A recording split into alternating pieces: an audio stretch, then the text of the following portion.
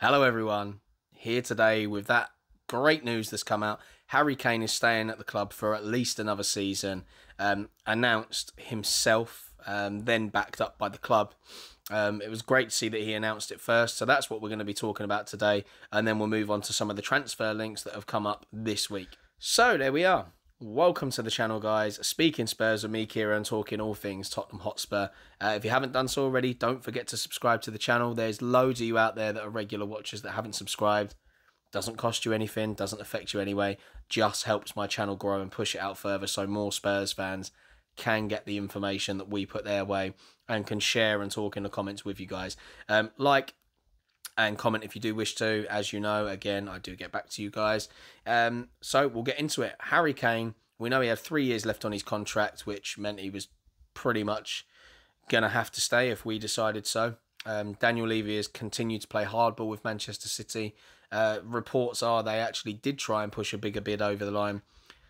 Daniel Levy still said no. There was talks that they were going to offer money plus Bernardo Silva, but Bernardo Silva wasn't interested in the move. I don't know if we would have accepted it anyway. There were reports that we were thinking about it, but Bernardo Silva had no interest whatsoever, and I'm not surprised. But yeah, Kane, 3 years left on his contract. He's accepted the fact that Tottenham aren't going to do any business and he's going to have to stay. So he's come out, been a big man about it. He's put a message out to the fans on Twitter, which said, it was incredible to see the reception from the Spurs fans on Sunday and to read some of the messages of support I've had in the last few weeks. I will be staying at Tottenham for this summer and we will be 100% focused on helping the team achieve success. Which is great. Obviously, he's been City's target all summer. He came off the bench in the last game against Wolves. Had a couple of nice moves. Could have got a goal, but there was some good goalkeeping which prevented him from scoring that. Hasn't really had much of a pre-season anyway, but nonetheless, he's our man. Nuno hasn't really given us a proper indication of whether he's going to stay or not. And then obviously this news is broke, and I'm happy because this whole scenario is finished. And I was talking to a couple of the guys on my football team tonight, and they were saying that they've heard there were a lot of Spurs fans that just wanted him gone. And I think there's a misconception there. It was just the case of the Spurs fans wanted this saga done. Not necessarily wanted Kane to go, but I think there was this growing feeling that he was going to try and push a move. I mean, I've said to everyone all along, I personally don't think he'll go because, yes, Daniel Levy is very much a money man, but he's not stupid in the sense that he'll just let Harry Kane go. It's worth taking the hit financially next season and maybe only getting 80 million for him because it's 100% profit and him in the team is more valuable than not. And also, you know, looking at the strikers around the world, we're going to find it hard to get a top draw striker in that we know is going to guarantee us goals just for the pure fact that we're in the Europa Conference League. The last season we had is not good enough to attract the top dogs, so it makes way more sense to have Harry Kane around, try and get back into those Champions League spots, or at least a Europa League spot at the minimum. But we need to be pushing for the whole season, keeping up with the top four race at least, and then maybe bringing a trophy. And we're more likely to do that with Harry Kane than without him, and bring in a new striker that has got to either adapt to the Premier League, or if they're already from the Premier League, adapt to the way we're playing, get into touch with the players that we've got within our squad. And that's always going to be a difficult job, seeing as the season has already started now. So they're not even going to get a pre-season under Nuno's ideals. So it always made more sense to get him to stay. Kane's a professional in the sense that he will work hard regardless of who he's playing for, what scenario he's in. And at the end of the day, he's England captain, so he can't be dicking about throwing his toys out the pram throughout the season. And obviously, if he is going to look to go next season, he needs to prove that he's still worth it another season on. That's another year older, another year's football under the legs. So, you know, that is what that is with Kane. Also, I want to put something else out there. There's lots of people that have kind of got a hate on for Harry Kane because he wanted to leave Tottenham. Now, there's a difference between wanting to leave Tottenham and wanting to come away from Tottenham to win trophies. Look, at the end of the day, Harry Kane didn't want to leave Tottenham Hotspur because he wanted to join another team. Harry Kane wanted to leave Tottenham to go and win silverware because Our level of ambition wasn't meeting his. We'd gone through a rough patch. If, per se, Tottenham had have stayed within the top four, we qualified for the Champions League football again, and we'd won a trophy last season, I can guarantee there would have been no links with him moving on whatsoever. The fact is, we haven't qualified for Champions League football. We didn't qualify for it the season before. So, we're on an upward trajectory. And Harry Kane signed that long extension because we were building something good. We were progressing season on season. We were almost pushing for the title. We got to a Champions League final. Everything looked good. And then all of a sudden, start taking a downward turn. So for that reason and a career reason, I can understand why Harry Kane would want to leave. And I don't blame him. But if the club were to meet his ambitions, no chance would he have even considered trying to leave the club. He's a Tottenham boy. His family are all Tottenham supporters. They've got season tickets, not just because he's there. They are Tottenham fans. So it already would have been a tough decision for him to even talk about leaving. He never officially handed in the transfer request. So even though the Gary Neville interview people thought was a bit out of order, I understand the reasoning behind it. He wasn't disrespectful. He was just outlining his ambition. So, that's the situation on that. So we'll talk about some transfer rumours that have gone on over the last couple of days, week or so, and just my views on them. There's a couple of funny ones in there, as always, so we will talk about them. Luis Diaz is someone we've been linked with. Chelsea are also linked with him. Apparently, we're both battling for the signature of Porto's 30 million rated Colombia international striker. He was joint top scorer in the Copa America during the summer. He does look good. Are we still going to be chasing him now Kane is staying? I don't know. Again, that's going to depend on price and the sort of deal that we can structure. If it's going to be 30 million up front, I don't think it will happen. If they're willing to do a deal where it's part payments, it's a possibility. Adama Traore. So we've been in talks over it. I don't think Wolves want him to leave. However, their manager said in his press conference when he was asked if Adama is staying, he didn't say it was a definite. He said, I think he is. So, that tells you there's a possibility he could go. But the manager doesn't want to come out and obviously say that. So Paratici might not be in a position to sign a new striker because of money at the moment. We're certainly looking. However, Adama Traore offers us a different dimension, as we saw when we played against Wolves. Although the end product's not quite there, there's no denying that he absolutely terrorised his defences. And he had sort of a free role against us. He was attacking Tanganga at times, attacking Reguilon, trying to burst through the middle. He's strong. Gave Davinson Sanchez a hard couple of minutes at one point. Look, he's a good player. Nuno knows him well, knows how he can operate within the systems that he plays. Will it go over the line? I think Wolves know that we're going to try and slap in a bid of about 45 million. The question is, again, how are we going to structure that? So I think that one, again, is going to come down to financial structure because Wolves are then going to have to replace him. Another one, so Pape Sarr. Apparently, we've agreed a deal to sign the midfielder from Metz for about 14.6 million plus add-ons. Now, a lot of fans were a bit annoyed about this when it was announced.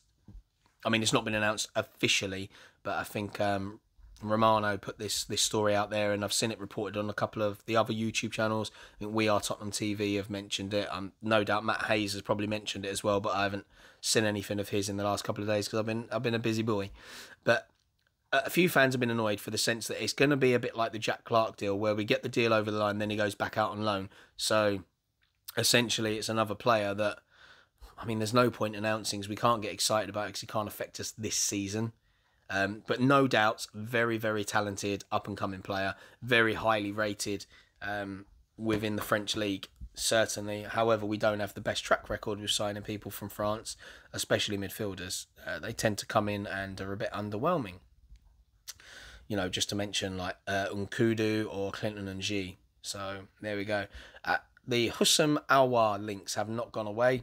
Apparently, we're still interested in signing the Lyon attacking midfielder. You know, again, it's a Paratici kind of setup where he's just looking at all the options and then narrow it down to whatever's going to be the best, you know, in terms of how they'll fit in the system and financially and all that stuff, yada yada. So expect that one to be one that we're linked with more and more until the end of the transfer window. What else?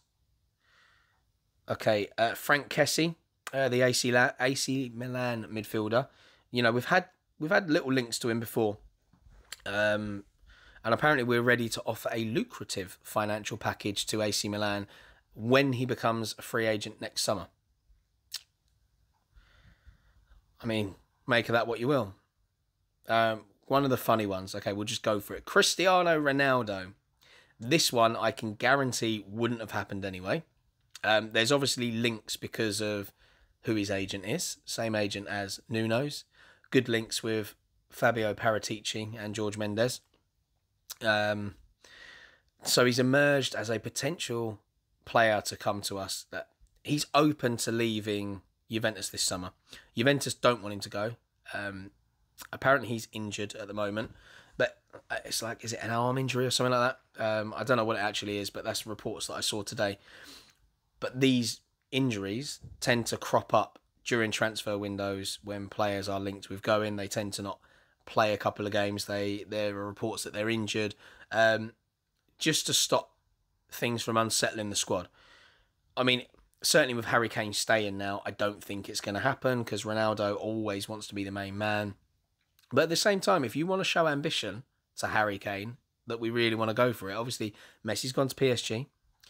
There are reports that Ronaldo could end up at Manchester City, but, you know, I just feel that's a bit disrespectful to Manchester United in the fact that, you know, he's an absolute hero there. He's a club legend. Bit of a kick in the teeth, especially when he's done interviews saying before that if he comes back to the Premier League, he'll only ever play for Manchester United. I think coming to Tottenham will annoy them less, but I still think they'll be annoyed because I think they'd love to have him back themselves. We'll see how that one goes. One of our former players that we've been linked with a lot is Noni Madueke. So we let him go to PSV Eindhoven. Talented youngster. Never quite got the chance. I think it was Pochettino that actually moved him on. He's been over there at PSV. He's done very well for himself. I haven't reported anything on it before because it's a bit of a strange one. I don't expect it to happen just because he's a former player of ours.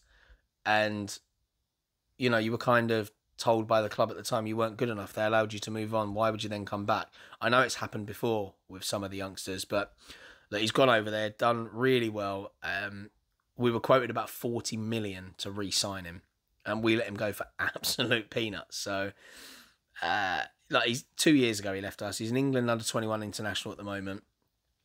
So he left us for nothing. It wasn't even peanuts. He left us for nothing. But apparently he has signed a new contract today with PSV Eindhoven, so that one has slammed the door on that one for now at least. Another one, Mariba. So he's a Barcelona teenager and apparently he's a bit unsettled at the moment, as are many of the academy players at Barcelona. They have been over the last few seasons. We've seen a lot of them move to the Premier League, other teams in La Liga, Germany, Liga 1, over to Italy. They're sick and tired of waiting whilst Barcelona bring in these superstars, which has got them into the financial trouble anyway. There's plenty of the youngsters that could have come in, settled into the squad and done a job, but they've all decided they don't want to wait anymore. We also face competition from RB Leipzig, Chelsea, Man City and Real Madrid. So I don't think we'll be seeing him come through the door to us. Obviously, I mentioned the Bernardo Silva links with the possible exchange deal with Kane. Obviously, Kane staying. Bernardo Silva didn't want to come. Nahitan Nandez. Apparently, we're closing in on a loan deal with a view to making it permanent for 22 million for the Cagliari in Uruguay international. Apparently, we made an approach for the midfielder, and he'd actually handed in a transfer request earlier this summer following interest from Inter Milan. Obviously, we know Inter Milan were a little bit cash-strapped. Not so much now with the sales of Lukaku and Hakimi. They're in a better financial position now. So, you know, that's possible competition. What else? Just a couple that are resurfacing. Kurt Zouma, is another one that we're being linked with again, and I think that will be the case until he signs somewhere. You know, West Ham very much want him. He wants to stay in London. He's very settled in London. I think wages are just going to be a problem with anyone that wants him at the moment. We spoke about Pau Torres a while ago. He obviously, apparently the offer that we actually had for him for 40 million was accepted by Villarreal, but he just rejected us outright. Vlahovic, I don't see that happening at all now. Players that are linked with an exit, obviously we know Harry Kane no longer going anywhere this summer at least. Tanguy Ndombele. It's annoying and it's sad. He's got so much talent. I've seen a lot of people talking and bad-mouthing him because of the way he's handling things. And look, do you know what? I kind of get it, why he doesn't want to stay.